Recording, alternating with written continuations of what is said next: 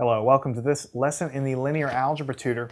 We've taken a tremendous journey up until this point in time in our linear algebra studies. Now we're going to talk about something that's absolutely central to all topics that you'll find in any linear algebra course.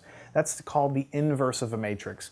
In this lesson we're going to concentrate on finding the inverse of a 2x2 matrix because it's very easy to do and I can illustrate a lot of the properties of inverses to you very easily. But in the next section we'll learn a different way to calculate the inverse of a matrix that you can apply to any size matrix.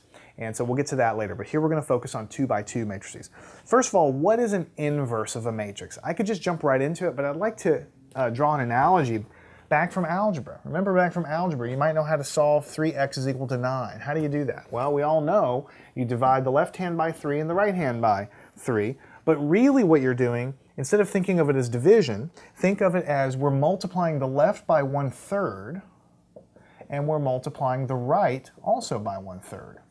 Wouldn't you agree that this is basically what we're doing? And so on the left-hand side, what's happening on the left-hand side is the 1/3 is kind of canceling, so to speak, giving you a 1 on the left-hand side in front of the x. And on the right-hand side, we're just left with what we get. So x is equal to 3. That's something that you have been using over and over and over again in algebra for a long, long time. But what you may not realize is that the number 1/3 we say is the multiplicative inverse of the number 3. So if you're given a number, you can find the inverse of that number, which in this case is just 1 over the number, such that when you multiply them together, you just get the number 1. That's the definition of an inverse in general. So for instance, what I'm doing here, I take the number 3 and I multiply it by 1/3 and I get the number 1. So this we say is just a number. And this is what we call the inverse of this number.